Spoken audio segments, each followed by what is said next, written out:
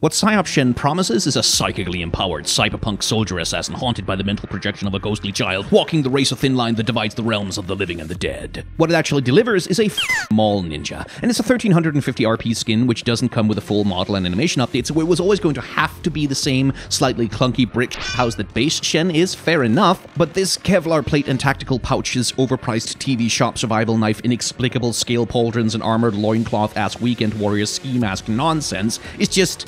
Does this look cool to anyone? Look, I'm very much on the record as instinctively hating this kind of aesthetic, but if you are going to do a cool modern military tech cyber ninja, Metal Gear is right there as an inspiration to draw from. How the hell was Grey Fox or Olga Gurlukovich or hell, the cyborg edgelords of Rising Revengeance not the first place you went for inspiration? Yoshimitsu from Tekken 7, Ninja Gaiden, Ghost in the Shell? You can call me crazy, but I don't think the psychic ninja soldier should look like I could buy his entire outfit from a mail order catalog.